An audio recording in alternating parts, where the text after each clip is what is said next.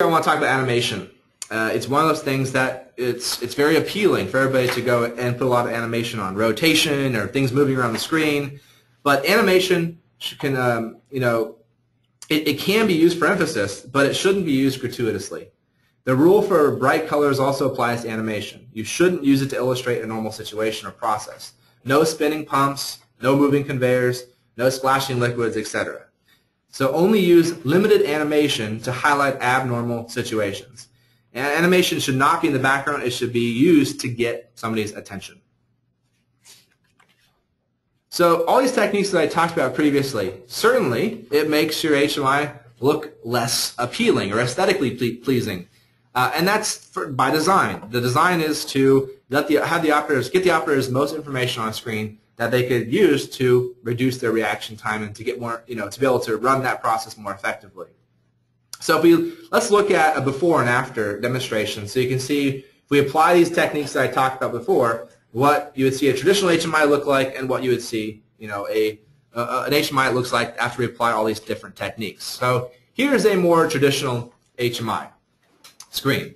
And this is where I can see I have some tanks, I have a PNID diagram, I have some pumps and motors and various process values on the screen. Also in the bottom right, I can see a little alarm display just to let me know if there's any alarms that are happening. So we have there's blinking states here, like this pump over here is blinking for the state that it's in. But what's going on here is the use of colors, again, the operator has to be trained in what those colors represent. And the operator has to be trained on what the actual ranges are for these different process values, like the temperatures, this gallons per minute on the flow meter, various things like that.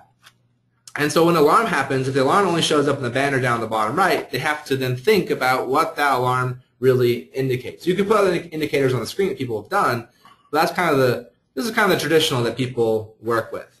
Now if we apply those techniques that I talked about here, this is the sort of screen that we'd be getting to. Definitely a more grayscale screen, right? The background is very much grayscale, and here we only emphasize colors when there is a potential issue. Like you can see on the indicator down here at the bottom, it being the red, that is a low alarm on this particular pump. On the tank here, I can see this little indicator pop up from time to time. That is like a triangle that faces down. That's actually called an alarm indicator that the handbook also talks about. And it has redundant coding built into it. As you see here, this red square is letting me know it's a high critical alarm, and the value 1 also means it's a critical alarm. So we get three things. We get a square, we get the red color, and we get the number 1. Lets me know that there's a potential issue. And so redundant coding can work for a lot of things, and especially there's indicators here. We have the ranges. You can also put a Sparkline chart to show more information about where it's trending to get more information about it. So you see the Sparkline chart here being used on all the tanks, so I can see the trend of it. These are all simulation values, so they're not real process values, but at least I get an idea what's happening. The radar chart over here in the top right, it gives me various process values. I can see if things are, how things are working, if they're in spec or out of spec. That's really something that's there. And lastly would be the actual color of the pumps and the motors and things. You see all of my graphics are flattened. That's really important. You flatten the graphics, and the colors represent the different states. So you can see a graphic like this one right here. That's right above the pumps. This graphic blends in with the background. You see the outline, but it blends in with the background. Whenever you have a color that blends in with the background, it means that there's no state to it. It just means that it's used for, to kind of finish out the diagram on the screen. The ones down below, like the white ones, means that they're on, and the darker gray here means that they're off. The same thing with the pump and the valves. The white means that they're on, and the darker gray means that it's off.